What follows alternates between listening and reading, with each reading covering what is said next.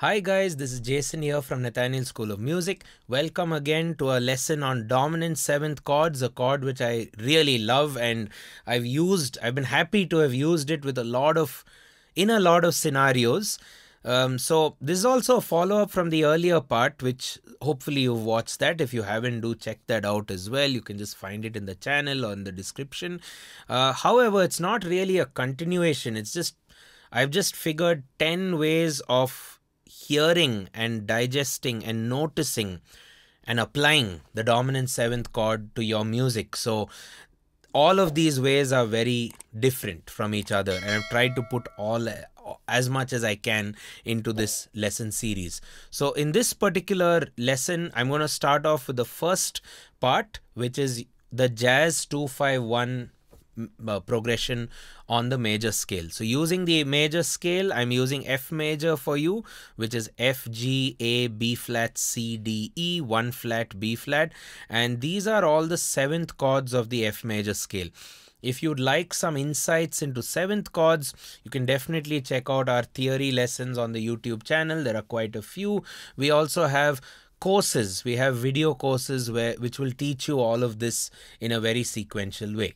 How to form it, note for note, and so on and so forth. So the jazz 2-5-1 progression comes from this scale, or any scale, major scale, when you have first of all at least formed the 7th chords, because jazz music generally uses 7th chords a lot in its formation. So if you take F major scale, the 7th chords are F major 7th, G minor 7th, A minor 7th, B flat major 7th, C dominant 7th, D minor 7th,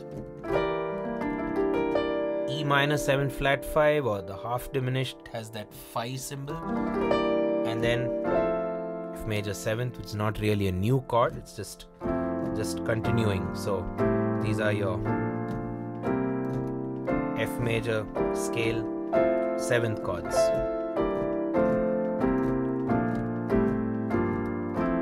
Okay, now where you can really digest the sound of the dominant 7th chord is in the very, very common jazz music progression, which is 2-5-1.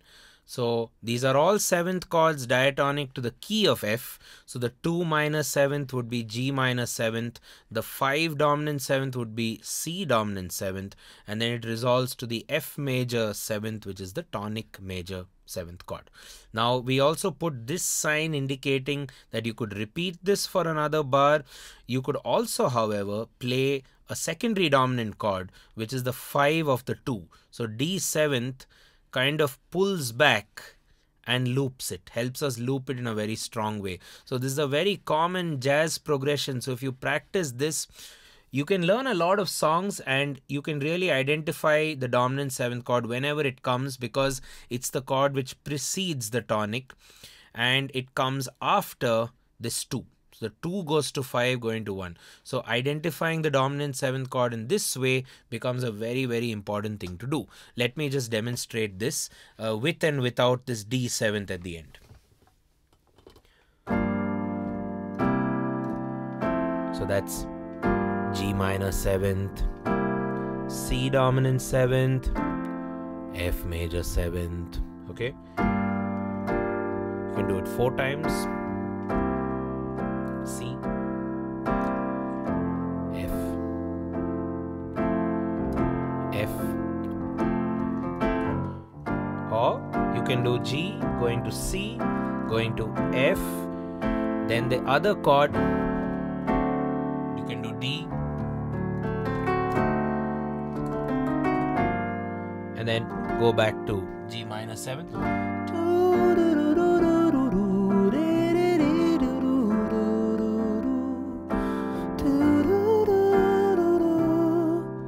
This is the dominant 7th chord, C 7th, which takes us to F major 7th. One more time.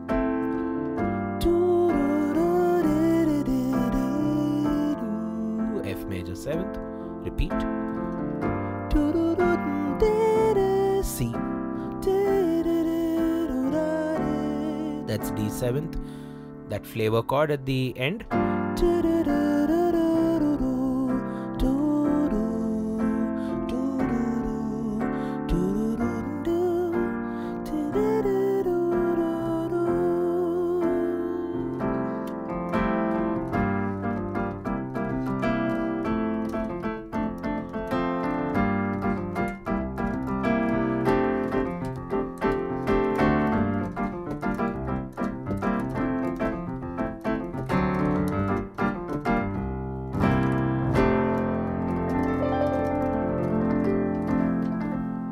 So that's your Jazz 251 on a major scale. Now the next part kind of follows this immediately. That is the Jazz 251 minor. Now the Jazz 251 minor could either be considered as part of the minor scale, or you could even build it from within the major scale itself. So let me try and demonstrate both use cases. So if you take the F harmonic minor is F, G, A flat, B flat, C, D flat, E, F. So that's your flat 3, flat 6, D flat, raise 7th with respect to the natural minor, and yeah.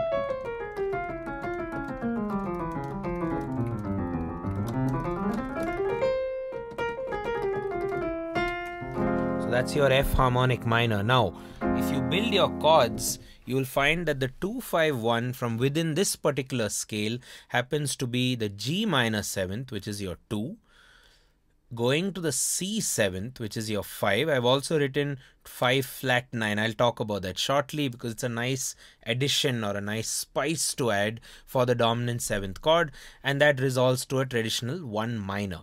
So this is where you need to now know how to form the chords of a minor scale, in this case the harmonic minor. So 1 minor, 2 will be a diminished, but when you add a 7th, it's going to be a minor 7th flat 5. That is G, B flat, D flat, F. If you form the triads with that extension, which is the 7th,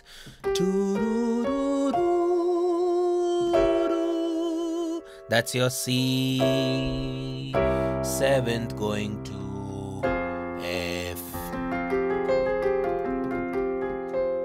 F minor. So the whole story again would be G minor 7 flat 5 going to C. This is your dominant C 7th going to F minor. I also like a minor major 7th. I quite like that. So back to da dee da da.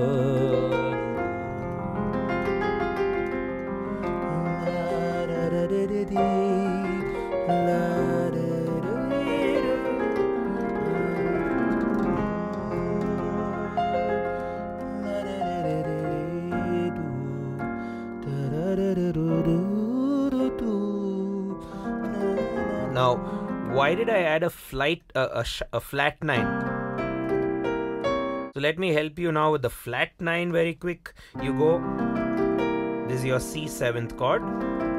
The flat 9 will be the 2 flattened. Now, why does this work so well? Because it's part of it's anyway part of the F harmonic minor scale. So, and it offers an additional magnetic attraction to the tonic. So, there's also so there's a lot of notes which are attracting to the tonic minor. Let me play around with it a little more. Minor 7th flat 5 going to C 7th flat 9, which is optional, F minor.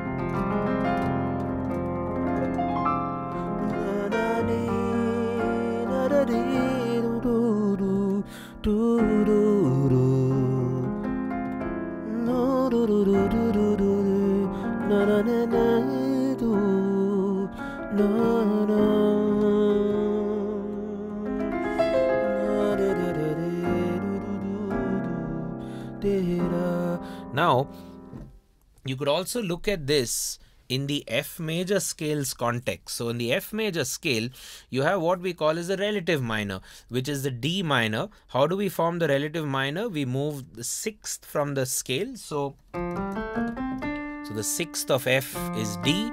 So you could now say the 2-5-1 of the F major scale will be G minor 7th going to C 7th going to F major 7th. But then you could also have the same minor 2-5-1 which I taught you for the harmonic minor, which you could kind of use to go to the relative minor of F major.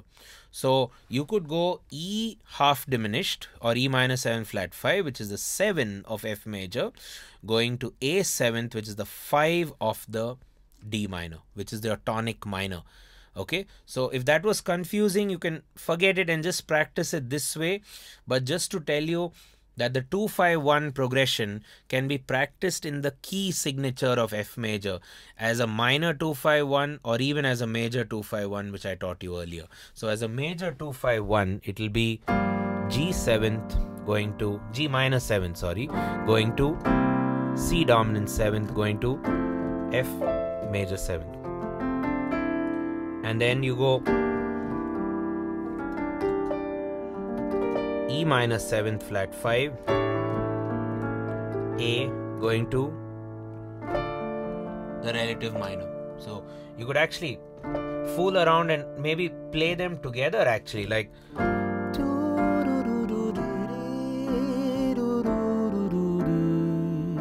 repeat major 2-5-1 G minor 7th C F. Now the other one, the minor.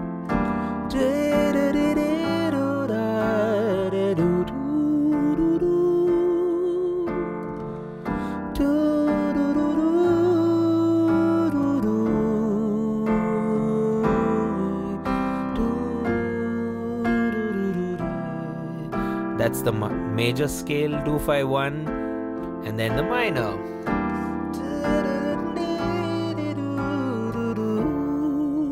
People do that as well. They'll combine the major 2-5-1 and the minor 2-5-1. I don't do that very often, but there are a lot of songs which do that, and they do it very, very strongly and beautifully as well.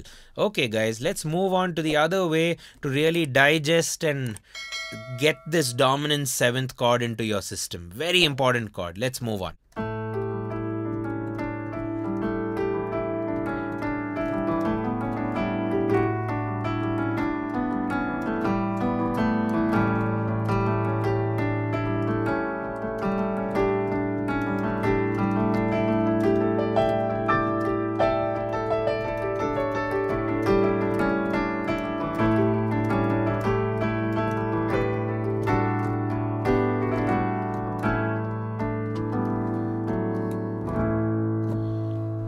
Right, so in this demonstration of the awesomeness of the dominant 7th chord, I'm trying to explain it in a modal context. So I've chosen the Mixolydian mode. The Mixolydian mode kind of really presents this chord in all its glory. And what I like about using a scenario, a modal scenario, is the fact that you don't have to really change the chords. You can just hold on to the chord. So A 7th could be just play A, and now the entire mode or the entire melody will be built using the notes of this mode. Now if you think about it, a mode is nothing but a scale. It's A Mixolydian is what? It's just A major with a flattened 7th, if you think about it. But if you use this and if you don't really play too many chords, and if you drone it with just the tonic chord, in this case A dominant 7, gives you a very, as we say, modal flavor. Okay, so let me just show you what I mean. Let's first form the Mixolydian scale in the right. That's A Mixolydian coming down. As you can see, flat 7. So this chord really sits very well into that scale. So what you should do to approach that chord is first play the chord either here or lower if you like. I'm going to play it lower and just explore the notes of the Mixolydian scale in the right hand.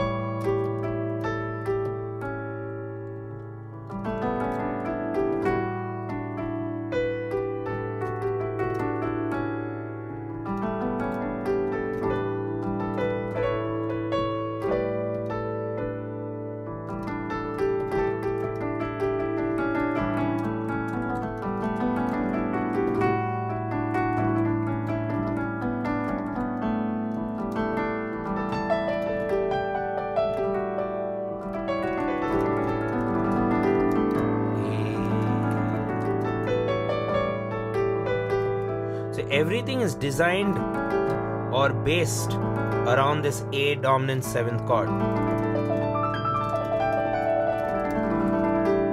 Another nice scale which could go over this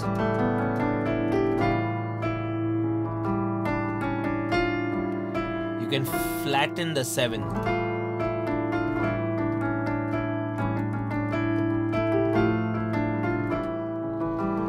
That's what we call as the Mixolydian flat 6.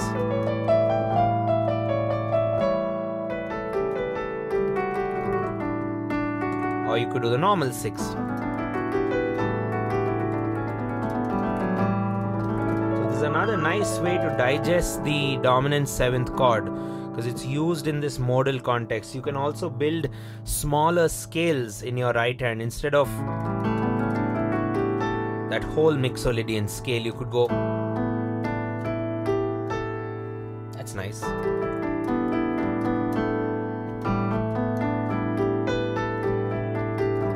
Or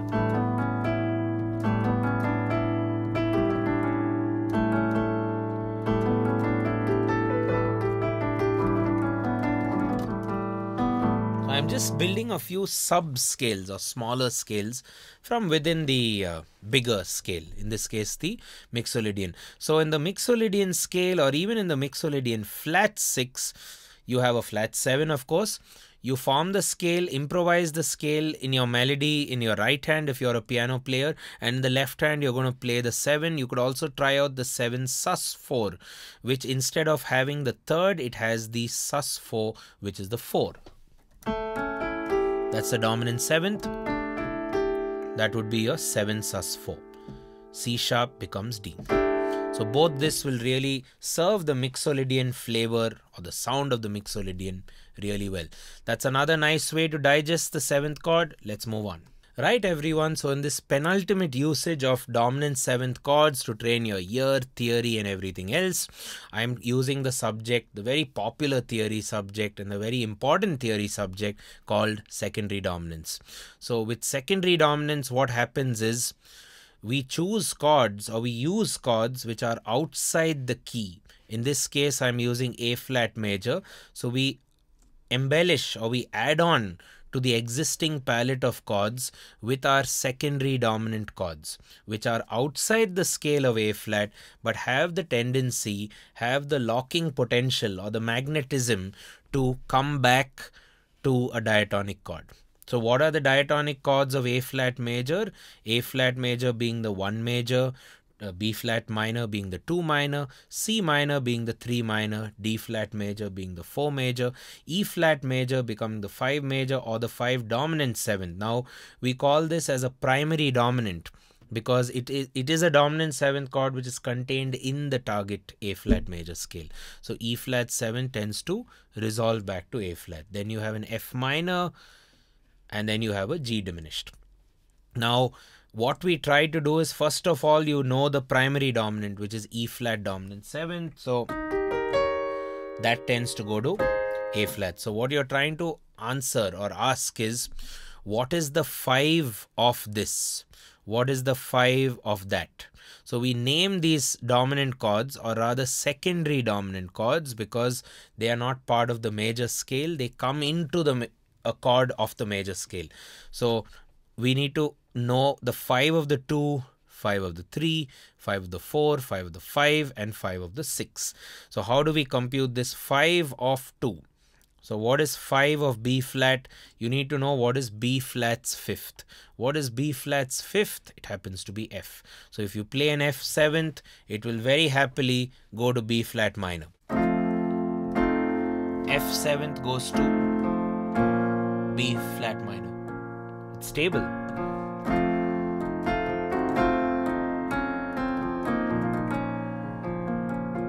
Okay, similarly, if you take C minor as your target, what is C's fifth? G. So you play the dominant G, which is what I've written here as the 5 of the 3.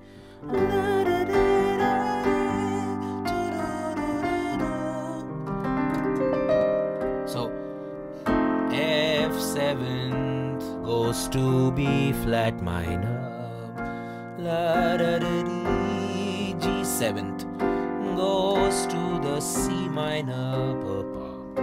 Okay, similarly, A flat's dominant 7th will take us to the D flat major, because D flat's fifth is A flat. So A flat 7 takes me to D flat. Then you proceed forward. Then you have B flat dominant 7th going to the E flat major. This is also a dominant 7th chord.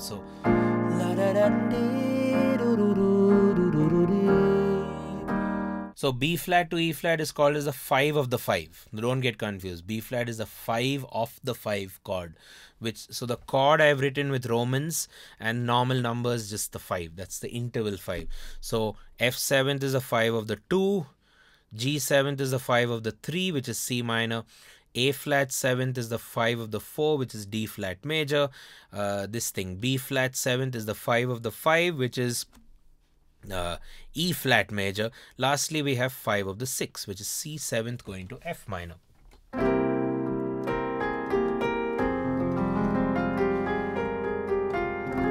So even though functionally this is the tonic chord, you know, everything is stable here and maybe here, when you add chords outside the scale, you just get this feeling that anything which it resolves to is actually very stable.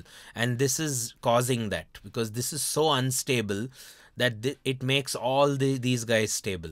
And just a side note, you don't really have anything resolving to a diminished chord, because a diminished chord is already quite unstable. So let me go over this again. In this entire lesson series, I've preferred to stick with many scales rather than show you everything on one scale. So tighten up your theory. If you feel it's a bit tricky, write it down a few times and try to digest this information a bit more. Try to watch it, repeat it if you can. But I wanted to demonstrate this on many scales to try and get you to know all this stuff better. So coming to A flat, let's revise all this. So first of all, diatonically, A flat, B flat minor, C minor, D flat major, E flat major, F minor, G diminished, and A flat. Coming down, those are all your A flat major chords. Important to know those first. And now you do your secondary dominant. So what wants to go to the 1? That's your 5 of the 1. That's E flat will go to A flat. What wants to go to the 2? F major, F dominant 7th will go to B minor. And then G 7th will go to the C minor. And then A flat 7th will go to the D flat major. And then B flat dominant 7th will go to the E flat major. And then C dominant 7th will go to the F minor. You can use this in so many cases. Twinkle, twinkle, little star, how I wonder what you are. Like a diamond in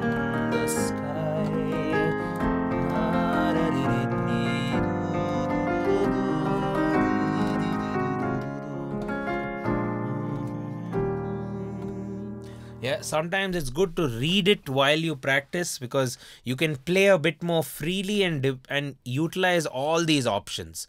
So have fun with secondary dominance, guys. It's a very, very useful way to not only, get the sound of the dominant 7th chord into your system. It's also a great way to compose music and compose some very innovative music which may not have been done very often in the past few couple of decades. I guess people don't seem to use this stuff very often.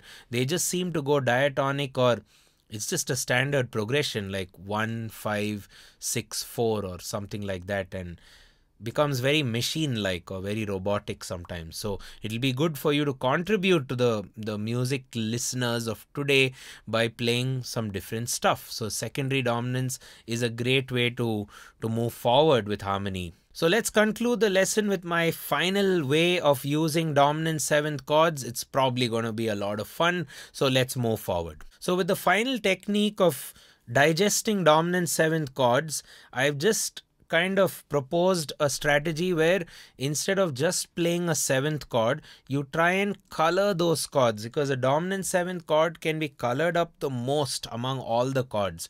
You can do so many things to it. You can play all sorts of scales over it. You can play some very, very exotic scales, over this particular chord. So why not make the chord itself very colorful? So I've used E7th as my bass demonstration, just E7th, and I just want to show you a few colors of this particular chord which you will find very useful, and you can use it to substitute the chord in some cases, or in some cases you could just use this these colorful versions and see where it goes as a composition. So first off, the 7♯9 chord. So let's understand this. You play the dominant 7, and what's a sharp 9? So a sharp 9 is some kind of a 2. So what's the 2 of E? F sharp. That'll be your normal 9. But your sharp 9 would actually be one chromatic step above F sharp, which is that. A very Jimi Hendrix sound. There we go. Use it a lot in blues rock.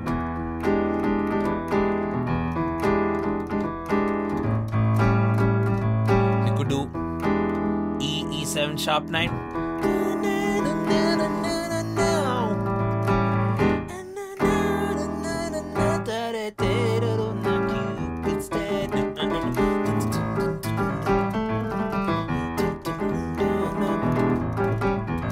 Okay, so that's your 7♯9. So E7 with a G at the end, or I guess we officially call it F sharp sharp. If you ever want to remember it that way, I would just say G. Very cool sound. You can play it like this as well. Quite like that. Then we have the 7♯9, which I actually showed you earlier slightly in that minor 251. So there we go. I would always use a 7♯9 when I'm resolving to the minor. That's at least how I do it. So what do we do for flat 9? Again, normal 9, down 1. Flattening means go down 1. Sharpening means go up 1. Flattening, flat 9. There we go. Now, another great way of embellishing this would be a 7♯5. So there you're going to do E7th.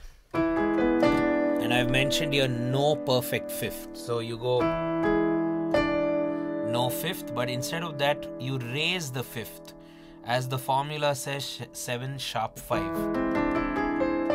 There we go. You could also call it an augmented chord, because whenever you take a major chord with a sharp 5, it's an augmented with a flat 7. So this is E7th. This is E7♯5. Very mystical or very dreamy actually, this sound. Could actually resolve it to the minor or major. There we go. So now another very interesting way of using it would be 7 flat 5. So that's your 5. Remove the 5 and flatten it here. Very chaotic. There we go. So normal 7th, 7 sharp 5, 7 flat 5, normal dominant 7. It's still unstable, you know, even more unstable, flat 5, sharp 5, very unstable, and normal E major. So yeah, lastly you have 7 sus 4. So you take this one, so you take the 7 chord, remove the 3rd, there we go, and you got yourself a 7 sus 4.